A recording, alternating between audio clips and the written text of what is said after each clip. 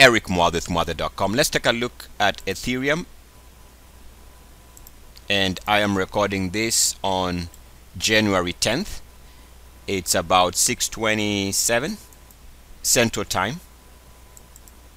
Now this is going to be video number 3, and it's going to be the last one out of this series. So take a look. I'm going to include the videos to the previous 2 where I have been discussing Ethereum versus the dollar right there. And let me show you what I'm looking at here in terms of the hourly chart. And actually, by the way, let's take a look at something here. Overnight, we see that Ethereum has actually gone beyond the intraday highs of yesterday. Right now, intraday highs is showing at 1386.99, and this one is from the Coinbase or GDAX exchange. Let me change that a little bit to Bitfinex, and we can see here a little bit of a change. That's the last price for Ethereum versus the dollar. The high there is at 1382 as far as Bitfinex exchange is concerned. All right, now that we got that, let's take a look at what happened overnight. Now, we were talking about 2 levels in the previous video. I'm going to add a 3rd level. So let's go to make it very clear, you might need to watch the previous 2 videos. Again, the links are going to be in the description of the video. This was the first line we were watching. Take a look at what happened here. We've gone above the line and back below it with uniform action right here. Because it is uniform action, that means that this is a meaningful high for Ethereum. So that was the first lines we drew. Let's take a look at the other line, and the other line is this line here. And again, we see that to understand this is to understand uniform action, and I'm going to include a link again in the description explaining this uniform action. And here we went above the line and back below it with uniform action, which means that this is a meaningful high, at least in the short term, or maybe a major high. It just depends on how things play out. But right now it looks like this is a meaningful high for Ethereum versus the dollar, or ETH. And then there's one more, which is actually the uniformity line. So there's a break here. Usually before we see a major high, there's always a warning high. So that break gave us this shallow pullback because we came back and took it out, right? But we got this pullback, which is sometimes what I call a warning high. Take that information and draw our uniformity line. In other words, draw a line from this break point here, and you can see what happened here is we came back to test the same line or the same level, the uniformity line. We tag that line with uniform action, we kiss it, and we pull back again, which means that this is another understanding that this is also another meaningful high as far as I can tell for Ethereum. Let's also not forget we've seen an hour-to-hour improvement. Take a look at the technicals though. This is clear negative divergence, which means that that's another red flag as far as Ethereum's technical picture looks. Now remember, I've been using RSI setting of 26 on this hourly chart. Now for perspective, now I have to say something here. It's just my own personal humble opinion, so don't get too caught up with what I'm saying. But from what I'm looking at, just from my own experience, I think, and I've been saying this, I think there is a huge developing story here, that this thing has been moving higher. All these cryptocurrencies have been moving higher, and I think the bubble has burst.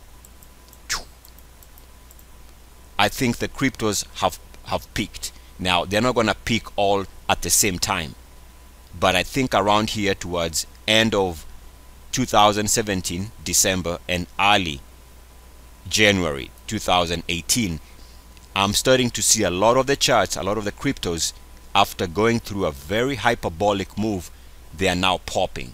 Now it's not gonna be a straight shot down, but my own personal feeling, and again, don't get too caught up, it's just my own, I'm just sharing you from my own technical look. It looks like this bubble has burst. Now it might need a reset and a future breakout to reset things and to bring momentum back in the name. For example, if you take a look at Ethereum's weekly chart, I'll show you what I mean. So go back to the beginning part of 2017. We see this explosive price action here by Ethereum.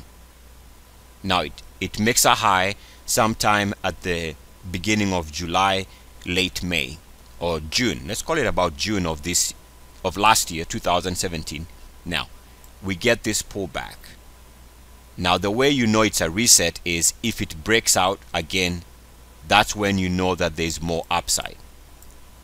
So right now I think all the cryptos as a group, they've gone through this explosive run in late 2017 into early 2018. Now they are in a reset. Now I think the bubble has burst for now, but we can actually continue playing the cryptos if they ever break out again at some point in the coming weeks or in the coming months. Without a breakout, then this reset might actually mean they're gonna go down substantially. We are talking about corrections from the highs of 61.8 even lower. Usually if this was a major bubble or a major end of a huge bull market, they might go down as much as 90% from their highs. Now I know those are fantastic things to expect, but that's just how things happen.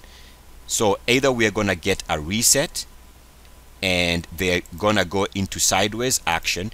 So let me just explain this. So we've seen a huge run up. Now they are correcting as a group. So the question is, are they gonna correct, stabilize, and then break out? Because if they do, then that's fine. It means that the crypto space is going to be digesting the recent gains, and that any future breakout means that phew, we can still be looking for the crypto space for momentum. So right now what I'm saying is I believe we are in this phase, which is a pullback phase, and we don't know whether we get sideways action or a major correction. Now the other scenario, which I am sure those who are bullish on this space would not like to consider, is the other scenario is we pull back right now, we continue trying to capture highs, but we keep making this type of a move.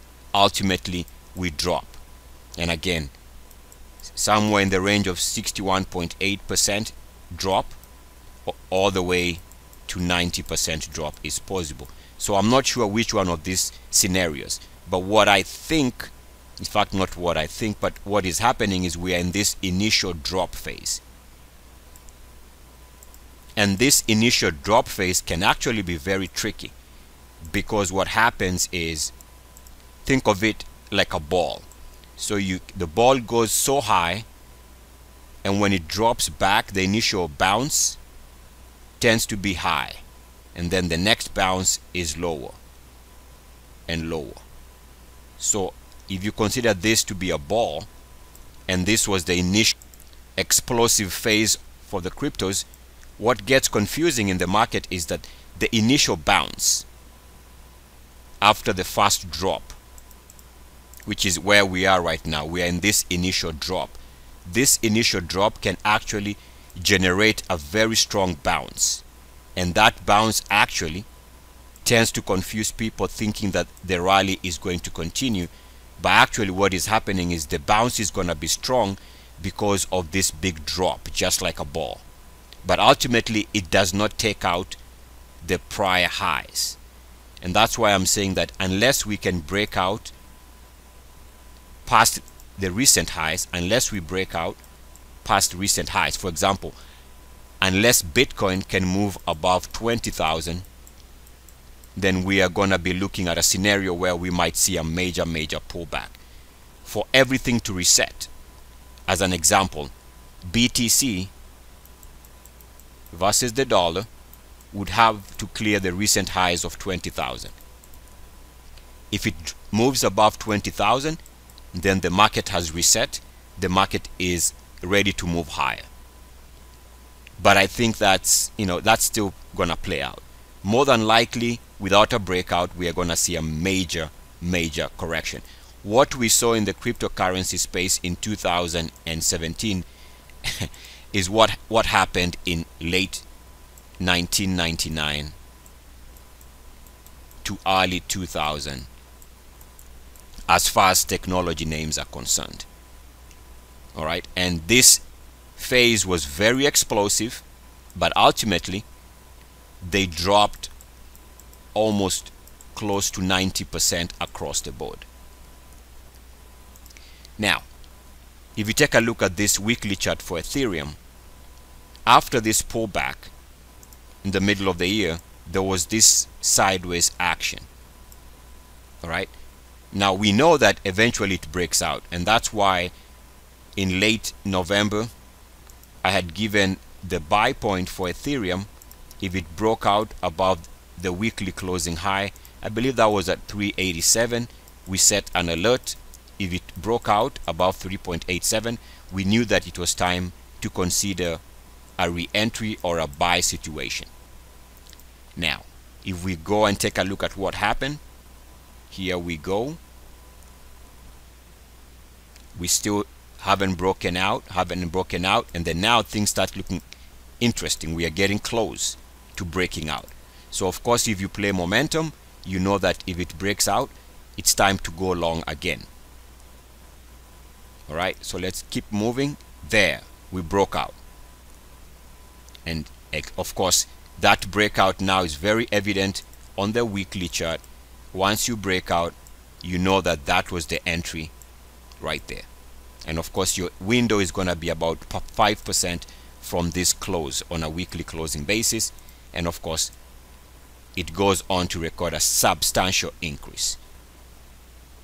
Right, so right now we are trading at 1330 as far as the Bitfinex exchange is concerned. Now this is a huge run up. It needs to cool off, and again the question is it going to go sideways and ultimately break out again? Because if it breaks out again, of course we can play any future breakout. Or is it going to go into a major correction where we might see a drop of 50%, 61.8%, or even close to 90%, which is what happens at the end of a major bubble bust? So we don't know. So right now we're in that confusing phase, but based on the hourly charts, what I'm trying to discuss here, based on what we've been discussing in this series, on the hourly charts, it looks like we've peaked, and now we can start looking for a pullback. The question here is it gonna be a pullback, sideways action, and then a breakout, or is it going to be a pullback which begins the major drop? Time will tell. And again, this is the last of the series. Make sure you watch video number 1 and number 2 in this series. This is going to be the last one. This is Eric Muadha with Muadha.com. As always, good luck, peace, and blessings. ETHUSD. Woo.